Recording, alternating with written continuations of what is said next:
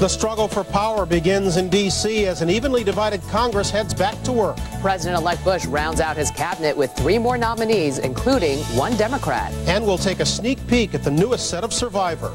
It's early this Wednesday morning, the 3rd of January, 2001. From the heart of New York City, on 5th Avenue at Trump Plaza, it's Bryant Gumbel and Jane Clayson. This is The Early Show on CBS. And good morning. Welcome to The Early Show on this Wednesday morning. Feels like a Monday to me, though. Really. Oh, gee, I wonder why. Oh, this is your first day back. Well, yeah. Happy New Year, by the way. Happy New Year to you. Did you bring it in wonderful fashion? I brought it in like this. Serious? And you? Yeah, I'm a loser. I fell asleep. 11 minutes before midnight, I fell asleep. Loser. And you? I know, it was very nice. We had a very nice time. Really did. Hey, look, lots to get to this morning. We're going to check the Clintons' finances and look at what kind of money the president figures to make in the years ahead. We'll talk with an author who claims she can teach women how to get married in less than a year.